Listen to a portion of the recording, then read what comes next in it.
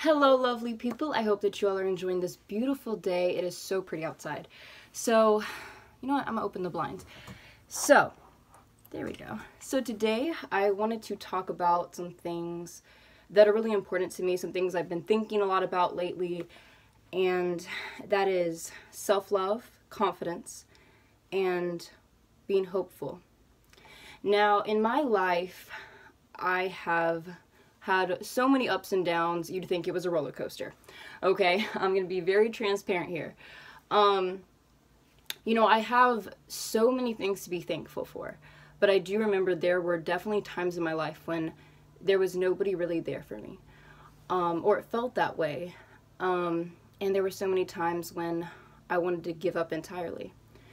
And I feel like I've come so far, and I wanted to basically share what I went through and some things that helped me with the things I'm going to be talking about today. Now, when we're at really low points in life, I want you to think of one point in your life where you were really in a bad place. You don't have to think about it too much, but just acknowledge it. So at that time in your life, did you have any support? Did you think to yourself, oh, things will get better? Or did you think things will never get better? It's these key things that can affect the outcome of how we end up after something really, really bad happens to us. And for me, there were definitely times where I was so low, I didn't think anything would ever get better. But it's so important. Whenever we're at our darkest point, there's one word that can change everything. And we might not believe it, we might take it for granted in the moment, but that word is hope. And I love this word so much because it's such a simple 4-letter word, but hope can literally change everything. And let me explain that. So, some of you that know me more personally, you know there have been traumatic things that I have experienced. And the one thing that got me through it is remembering hope. The fact of the matter is, hope is what can change things from being really, really bad to overcoming them. Hope is the thing that reminds us this will not last forever. I like this analogy. When you're going through something really bad, it's kind of like this is just a chapter in your story. You have so much more story to tell, you know? You have so much more life to live. And I really like that. And I also like the expression like, life is like a year. So there are seasons in the year, right? So there might be one season where the weather's not great. There's a blizzard and everything just seems so empty. And it's a really harsh winter.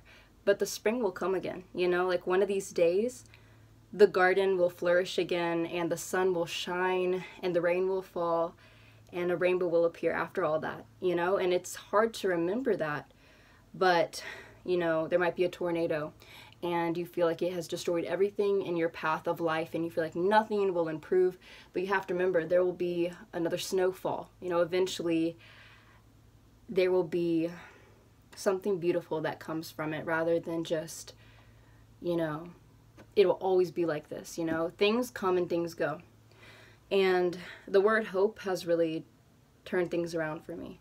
It's just being hopeful that can motivate us to continue going and not give up on ourselves. And going into that, I have really gotten, so far with believing in myself. And for the longest time, I kind of just allowed people to treat me badly, I'll be honest. I kind of just thought this is just the way it is.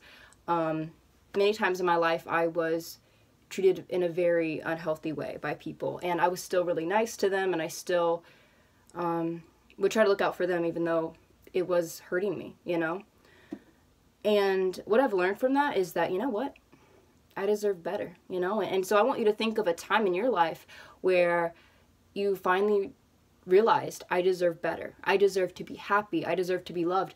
And what really sparked that for you? So think of a time when it was kind of your breaking point, but in a positive way. You're like, you know what? No more. No more. And you wanted to stand up and say, you know what? I deserve better than this. I deserve to be loved. I deserve to be respected. I deserve a happy life. My future is mine, and you know what? I'm not going to let somebody that's mistreating me or a challenge stop me. So think about that time in your life where you overcame something and you're like, you know what? I deserve better. Think of that time. How did that make you feel? Probably pretty empowered. And if not, like maybe a little excited, like, wow, things can turn around. Or maybe a little nervous, like, how do I stop this from happening? Like, I know I want better, but how do I escape this? I feel really trapped right now, you know? So think about that time in your life and think about what really kept you going. Because for a lot of people, we look back at our past selves and like, what was I thinking? You know, like you look back at yourself and you're like, what was I doing with my life? But then you also need to keep in mind, I had to get there to be here right now. Like I had to go through all these awkward phases and all these weird things and maybe possibly like traumatizing events to be where I am now. And is that an easy journey? Hell to the no. But you have to acknowledge every stage of your life, whether it was good or bad, it made you who you are now, right? So we might have our regrets and things like that, but we have to realize it's those regrets that motivate us to change and improve ourselves. And with loving yourself, you have to kind of look at yourself not as an enemy and not as a person who's just going to hate yourself and like don't hate yourself, you know, don't look at yourself as something bad or evil or something. Look at yourself in the mirror every morning as a friend. Now, none of our friends are perfect, right? But we care about them, right? So treat yourself like a friend. And I've always said this since the get-go. It's like, if you hate yourself, you're going to be stuck with yourself for the rest of your life. So you might as well shape up and start being friends with yourself. And that's so true. Like, life is too short to just beat up yourself about every little thing. And in the past, I allowed myself to be mistreated. I tried to escape it. I reported what happened to me. But I remember being hard on myself saying, oh, well, maybe I deserve this. I did not deserve it. I did not deserve what I went through. It took me a while to realize that. But once I did, I'm telling you, I was like, you know what? You're right. I didn't deserve this. I deserve to be happy. I deserve to be loved. And like, that was the most empowering moment for me, because when you go through something that's really painful, you might start to lose confidence. You might start to lose, you know, self-assurance. And that's the one thing that can also keep you going, because if you're like, you know what, I might not be perfect. I might have made mistakes, but I'm working to get better. I love myself. You know, I have all these abilities. I'm talented. I'm smart. I'm determined. You know, I'm hardworking. I'm caring. I'm compassionate. I have a big ass heart, you know, if that counts for anything. And so, you know what? I have all these good qualities. And so why am I being hard on myself for the struggles I went through in the past when I was just doing my best, you know? And just remember, like, to love yourself and encourage yourself to be even better. And another thing that's so important is surrounding yourself with people who are going to encourage you to not only be yourself authentically, but become a better you. So they love you the way you are. However, we're always changing and evolving, and they want you to be the best you that you can be. Not just for them or to please them, but because they honestly want the best for you. And I thankfully have found my boyfriend is amazing. My friends are amazing. I love talking to them, and they have really kept me going. And they have also allowed me to see, you know, that people can care. You know, for the longest time, I kind of thought, oh, nobody cares.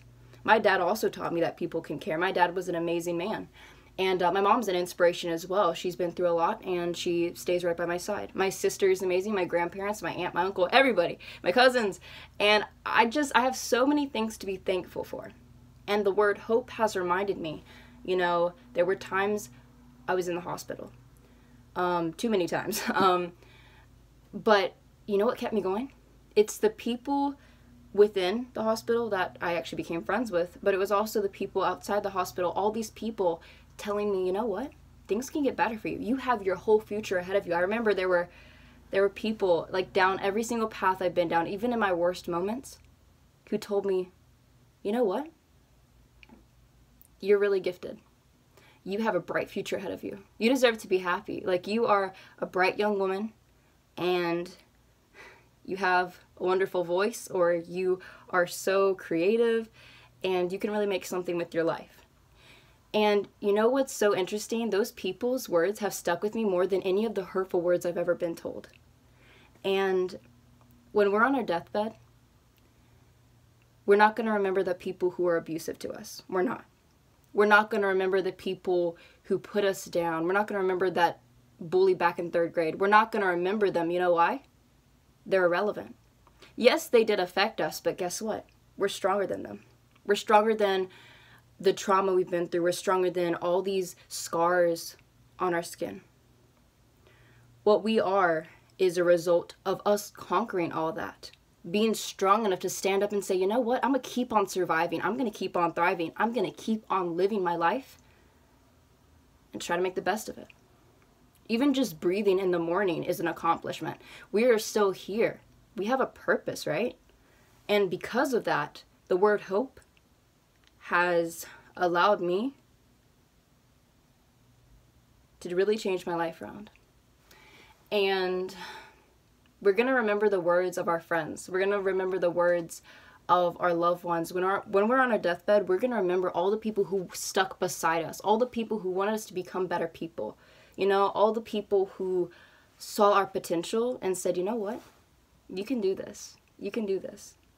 It's those people that we'll remember. You know, it's our significant other who's always saying, believe in yourself. You can do it. You know, like, take that risk. You can really do amazing things. Or saying, I'm here for you. And like, the people that you look up to, the people that inspire you, you're like, wow, they're so amazing. You know, there's so many people in my life, they're always complimenting me and encouraging me. And I'm just like, what you saying? Like, look at you, you're amazing. And I'm over here like, just existing. And then I see all my friends and my boyfriend and my family members blowing me away every single day, doing amazing things. I'm just like, why are you giving me all the credit? Come on now. Come on. You're pretty great. So it's just like what? You know? But yeah, it's those people who you look up to, like, how are you so amazing? Like, you have inspired me so much. It's those people who you will remember, who will give you hope and remind you to continue loving yourself. And being confident in becoming a better person is the thing that will allow you to have that hope that we all strive for. And confidence, when you walk through a door and you're just feeling good about yourself, you might make mistakes, you might trip and fall, but you're willing to become a better person and love that person who might not be perfect. The moment that you can do that is the moment that you have achieved so much. And I have finally learned through everything I've been through, I'm still here, right? I'm still standing, I'm still surviving, and I have my whole life ahead of me. The past, we can learn from it, and we have to learn from it and face it. But once we have, the present is ours. The present, we are making decisions right now. We are in charge, right? The future, some things we might not be so sure of. Some things are obviously completely unknown to us, and we might be a little scared of it. But remember this, the future is full of possibilities, right? So remember that word hope, and remember how much power it possesses, because there is so much hope in the world. And if we just kind of push ourselves to see what we're capable of or how things actually can get better, they probably will. They probably will. And that's just a beautiful thing, because I don't know. It's just such a beautiful thing to me how life can turn around so drastically. It might take a while. You know, I've been through so many things. But guess what? My story is not over. It's not. I have my whole life ahead of me. I have so many people who are just so incredible, and I'm so thankful for them.